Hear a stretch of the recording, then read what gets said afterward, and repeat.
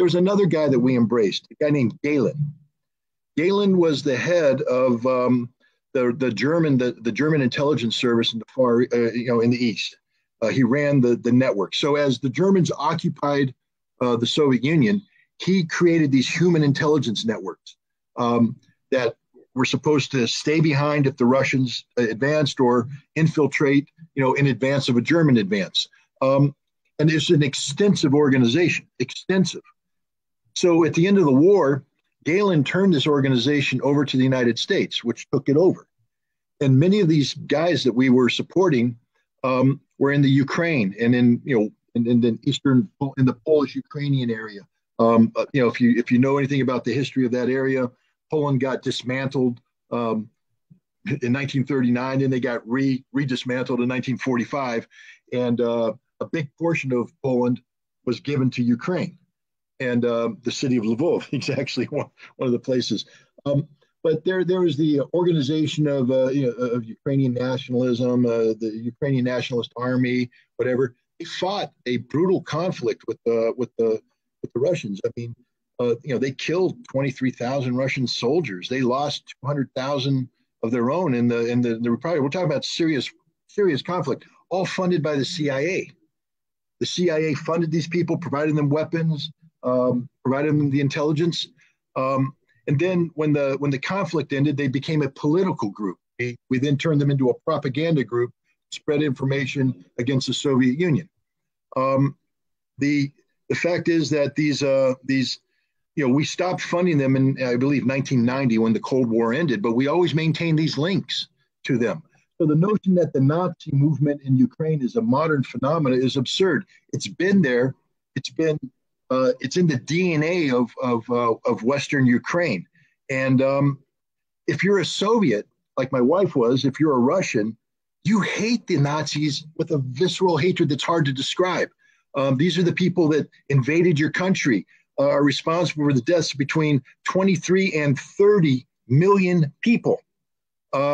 And so now we have a Ukrainian government in 2014. The Maidan, let's back up for a second. I think I implied this before, I'll state it again. The Ukraine that emerged at the end of the Cold War is the single most corrupt nation in Europe. It's a disgusting excuse for a government. They're oligarchs that steal everything for their own wealth, and they let the Ukrainian people suffer. If you go through Ukraine, you'll see giant mansions that are connected with well-paved roads that connect to a little airport where they have their private jet. Beyond that, you have dirt roads and mud roads because the Ukrainian government doesn't take care of its people. That's just the reality. It's just a corrupt country. And I think 2003, 2004, there was a revolution, the Orange Revolution, one of those colored revolutions where the West bounced out a pro-Russian government. I think Kravchuk was his name, and replaced him with one guy, and then some girl came in, Timoshenko, whatever, and they were talking about moving to the West, becoming part of the European Union, etc. Russia didn't like that, and so there was some politicking going on, and finally the Russians got a guy named Yanukovych, Viktor Yanukovych, elected. And Yanukovych was a pro-Russian president who made some noises about the European Union. He didn't dismiss it totally, but he wasn't playing their game. And so what did the U.S. do? They orchestrated a coup. I mean, I love it that in America, when we have a giant demonstration that turns into a riot that storms the Capitol, it's an insurrection. And I don't want to get political. What happened that day was horrible. It's an insult to democracy, et cetera. But we lose our head over one day of rioting where the rioters actually peacefully left the Capitol afterwards. That doesn't excuse what they did, but we call that an insurrection.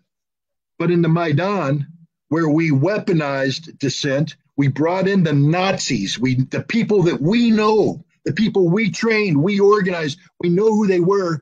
We brought them out of the woodwork, brought them to Kiev, turned them loose on the street, where they slaughtered people, snipers, everybody, the big fiction of the Ukrainian government snipers. No. These were the Western Nazis firing down and blaming it on the government. They burned people alive. They murdered people, and they took